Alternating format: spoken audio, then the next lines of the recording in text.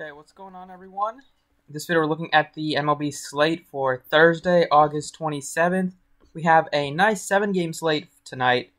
We don't know what's going to happen in the NBA, so probably not going to have games today as well. So, make a baseball video, why not?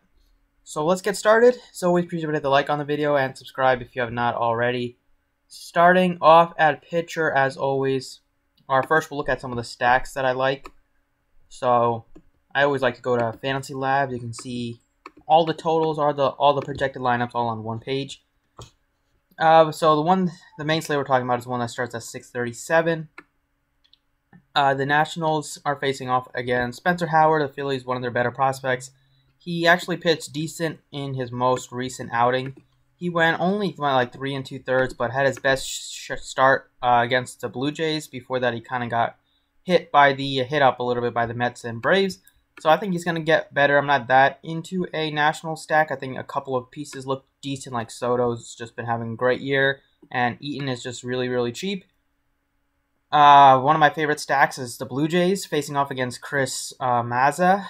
The Blue Jays have just been hitting so many bombs recently.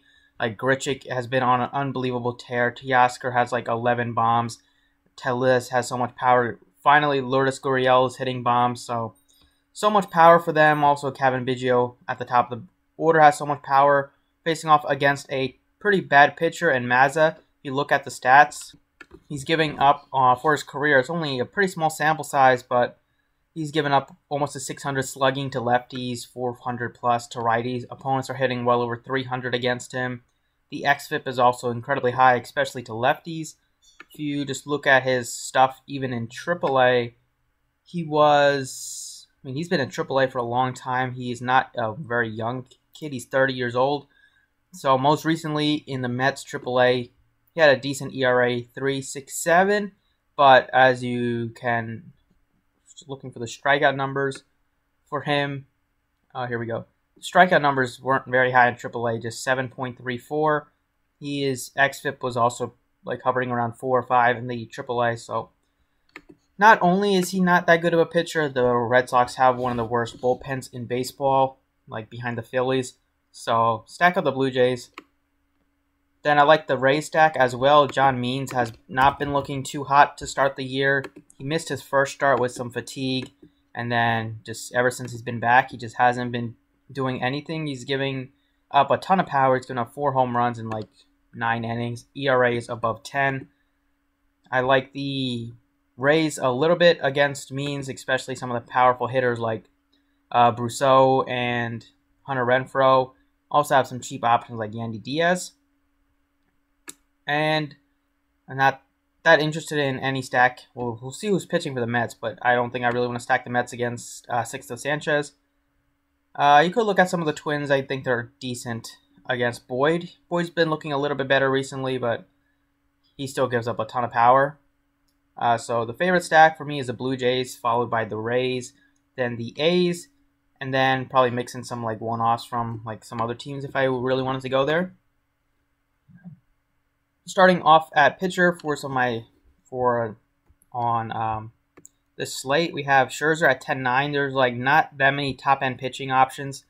You have Scherzer. We don't know if Kershaw's going to pitch today. Ryu, just too expensive at 97.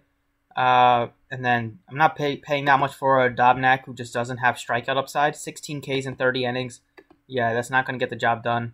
Bassett looks decent, but 86 is kind of priced where he should be, maybe even a little bit overpriced. So go with Scherzer as my SP1, and then my SP2, I think, look at like Sixto Sanchez. Has pretty good strikeout stuff. He was one of the Phillies' best prospects. They traded him to the Marlins for JT Realmuto, finally getting his big league chance. He was very good in his first start, only needed 66 pitches to get through 5 innings. Could see that go up to like maybe 80 pitches in the second start. Price tag is super cheap. So you're not looking for much. You don't need too much out of him, and you'll definitely like to pay up for some expensive hitters, and you'll definitely probably be one of the better point per dollar plays if he does go 5-6 innings. So looking at some of the hitters today, first base, Matt Olson looks really nice. He's expensive at 53, but he definitely looks appealing.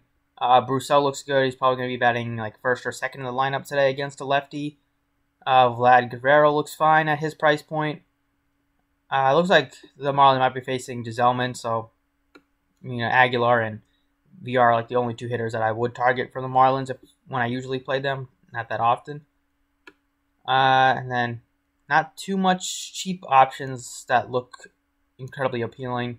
So at this position, I think I might just go all the way up and get Matt Olson against Jordan Lyles. Matt Olson, he usually gonna just hope that he hits a home run. He doesn't hit for a high average. He has crushed against Texas for what it's worth. He has 4 bombs in 6 games against them. And we know Jordan Lyles, his struggles are against lefties, and Olson is like one of the few lefties in the lineup, so I feel pretty good about targeting him. So far this year, he's been awful against righties, been decent against lefties, but it's been a small sample size. Go back to 2019, gave like 555 slugging to lefties.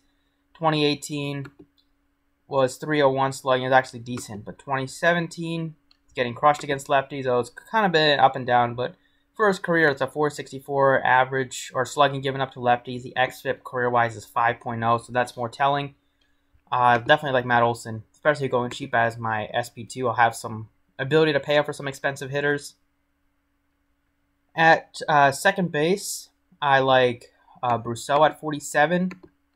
Normally gets like some interest for me whenever he's facing a lefty, is usually when he's in the lineup. He has done pretty well against lefties this year. And last year he was decent against lefties too. So when he gets the opportunity, not afraid of means. He just hasn't looked that good. He hasn't looked sharp at all this year. He had a good last season. Thought he might be able to build off of that, but just hasn't been able to get the job done. So far in 30 at-bats against lefties, he has 7 extra base hits, 3 home runs, hitting 367 with a 800 slugging, a 433 ISO. He also strikes out like 30%. Means isn't a high strikeout guy, so don't have to worry about that too much. And then even last season, he had 4 home runs and just 70 at-bats, had 300 against lefties. So Brousseau looks like a very, very nice play. And now we go into the outfield, where I'll target some of the potent Blue Jays hitters. I definitely like Grichuk at 3,900. He's just been on an unbelievable tear. 5 home runs in 10 games. He has 3 straight multi-hit games. His batting average is up over 300 now, 8 home runs. He's just been doing everything recently. He hits lefties well. He hits righties pretty well. I mean, he has power to both sides of the plate. Not that worried about Mazza at all. The Red Sox bullpen is also awful. So could see Grichuk carry his hot hitting. In the month of August, he's batting 297 so far. So now, I mean, we only had 3 games in July, so not too much to take from that. But he's been very good against lefties this year. He's still been decent against righties with 4 home runs. Overall, the hard hit rate is about 50%. He gets a bunch of fly balls. I think he looks great. And then Teoscar has just been hitting the cover off the ball the entire year. 11 home runs, only 19 RBI, so that kind of tells you that he's usually just hitting home runs, not hitting much of anything else. But I'll take it. He's still batting 294. He also has a ton of power to both sides of the plate. He's batting, see his stats for this year. His splits this season, he's batting 308 against righties with 7 home runs. He has a 321 ISO, also strikes out at a decent clip, but 65.5% hard hit rate. He's just hitting the cover off the ball. They also are pretty inexpensive at 39 and 4,300. The 2 hottest hitters on the team. Feel pretty good about getting both of them in there. So that's kind of what I'm looking at for the DK side. Let's jump over to Fanduel. All right, over on Fanduel, it's kind of the same players and the stacks that I like on Draftkings. Nothing too drastic has changed. At pitcher, there's not like, I'm just playing Max Scherzer. He has the highest chance of being the highest scoring pitcher on the slate. There's not like, there's a super expensive stack. It's not like there's a core stack that I want to get to. The Blue Jays are also pretty easy to get to on Fanduel. The Rays are super easy to get to, so I like those 2 teams quite a bit. I like a couple of the Oakland bats. Going to start with Matt Olson again at first base. Second base, Brousseau is probably the first guy that I really like. Like, first guy that I would probably play on Fanduel. He's just super cheap. $2,500 for a guy that's going to be probably batting leadoff. Amazing numbers against lefties. And he's facing a pretty bad one so far this year in John Means. And then in the outfield, you have Teoscar He's 36. He's expensive, but it's easy to get to.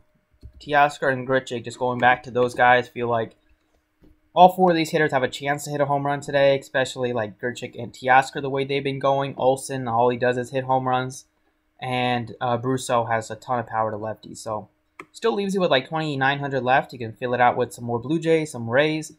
Maybe mix in some Twins if you want. So, that's kind of it. I like the 7-game slate. There's not too much to consider. Fanduel's only 6 games. It's pretty weird, but overall, it's not like we're dealing with 13 games, so which can kind of get overwhelming at times, but I like this medium-sized slate. So that's it for this one. Hopefully you guys enjoyed. I'll be back tomorrow, maybe with an NBA video, depending on how, if the meeting goes well today. We'll see. If not, I'll be back with a baseball video. So thanks for watching, and good luck today.